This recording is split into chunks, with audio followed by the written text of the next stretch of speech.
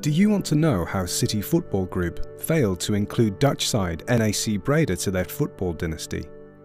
This video will also let you know how Palermo was acquired by the City Football Group after failing to buy NAC Breda. Let me tell you the brief history of City Football Group. The parent company of Manchester City is called City Football Group, or CFG for short, and, according to CFG, it is the owner of football-related businesses in major cities throughout the world, including football teams, academies, technical assistance, and marketing organizations. From September 2008 to December 2015, CFG was fully owned by the Abu Dhabi United Group, an investment firm for the Abu Dhabi royal family that belonged to City owner Sheikh Mansour bin Zayed Al Nahyan. CFG currently owns 11 football clubs around the world, with City being the most well-known globally. All of them are strategically acquired as part of their sportswashing.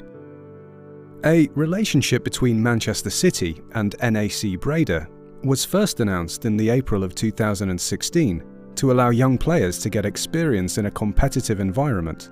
Simon Bachkowski explained City's decision to send more than 4 players to the Dutch club each season after the relationship was announced. According to Simon, the new plans for the age groups will only worsen the bottleneck that has already been caused by the academy's inability to develop any talent over the past year.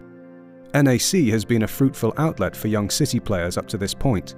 NAC, who added Breda to their name after the City bought the stadium to help the club with its financial difficulties, has helped the team achieve a lot of success on the field. According to worldfootball.net, with more than 500 victories, NAC is the 7th most successful team in the history of the Eredivisie. The Southern Dutch organisation was demoted in 2015 due to financial debt and poor management. 2015-16 marked Breda's first non-Eredivisie season, but they had goals beyond simply getting back into the top division. In the early part of that season, a new alliance with Manchester City began to take shape. The powerful, oil-funded English club was joining hand with the financially strapped and ordinarily relaxed Dutch. NAC is a club founded on tenacity. Yet, to adopt the techniques of modern football, a club must swim unusually. Although Man City got into its swimming groove quicker than most, it will take some time for this club to reach parity in terms of finances. The importance of young development has been the sole micro-solution to the issue of financial trailing for teams pushed to the outside of European football, most notably in Holland. How did fans stop the deal between NAC Breda and Manchester City? Since being demoted from the Eredivisie in 2019, NAC has competed in the Eerste Divisie, the second division of Dutch football. They have a fervent home following, with several active fan clubs. 3 years ago, the team was demoted, yet in their first season back, they still averaged over 17,000 fans at home, so their fan base is really loyal and important for the club's existence. The purchase of NAC by City Football Group for €7 million was announced in March. According to the proposed deal, selected City players from Manchester City entered into a loan deal that allows players like Angelino to temporarily relocate to the Netherlands to improve as a player and help NAC Breda with more quality. Between 2016 and 2021, 14 players played for NAC as part of the agreement. NAC appeared to be on the verge of joining the group's expanding portfolio as the 12th club after CFG reached an agreement with the club's shareholders. But this was not accepted among the loyal fan base at NAC Breda.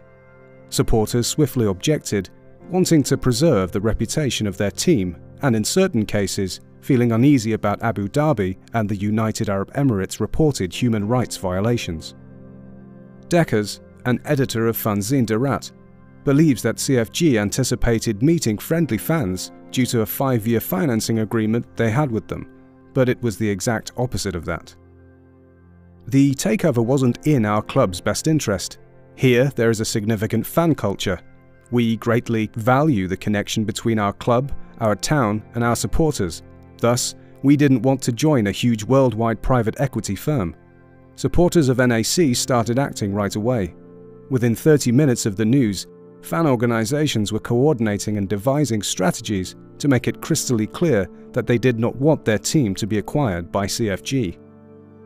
A statement was made public. The specifics of the excursions to Troyes, Lommel and Manchester were decided. For the stadiums inside, large banners were ordered to protest during matches.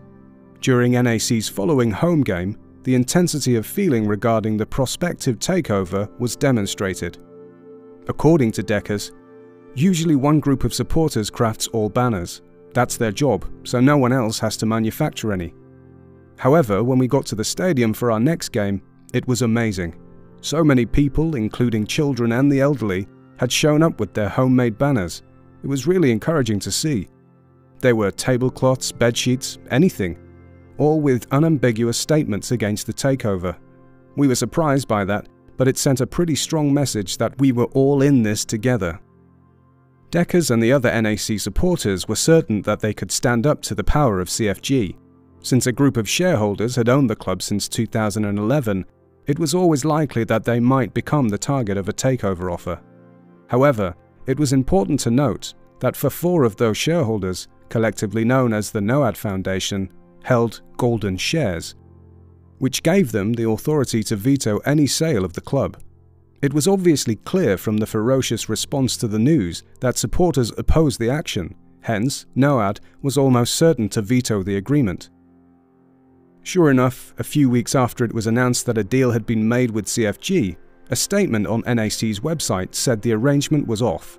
The bid was rejected, along with 2 substitute offers, and NOAD chose to transfer shares to a group of local business people instead.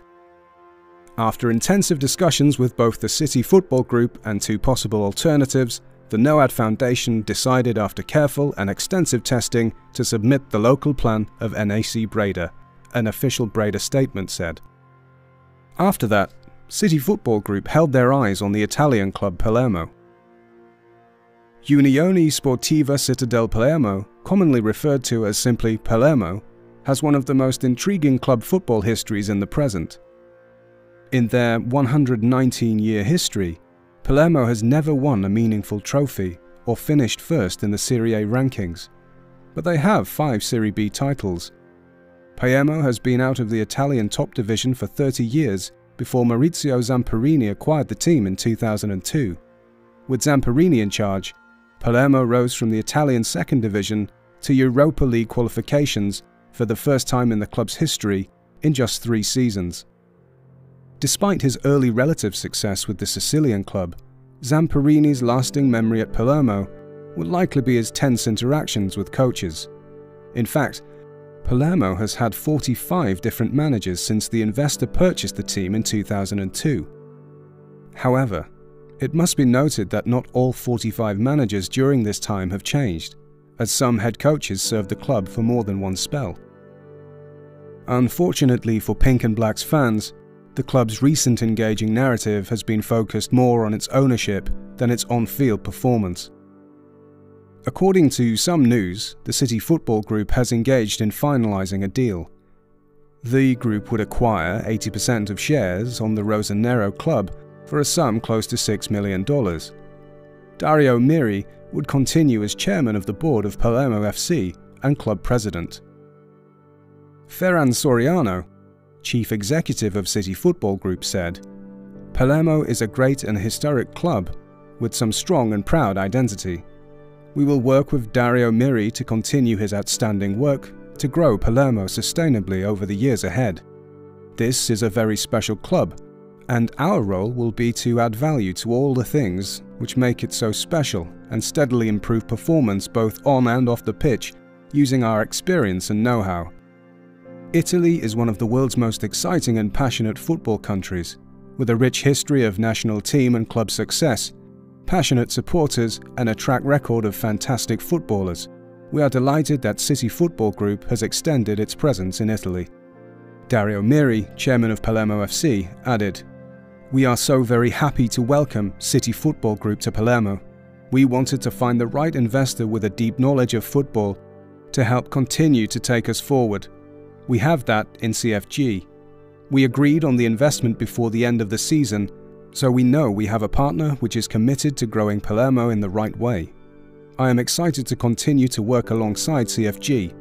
They understand and respect the culture and traditions of our club. We are embarking on a project together, which I know all of our fans will be proud of. What do you think about City Football Group acquiring Palermo as their 12th club? Do you believe CFG is doing this for the good of the club, or is this another sports washing tool for them? Tell us in the comments below. Don't forget to like, share and subscribe to this channel.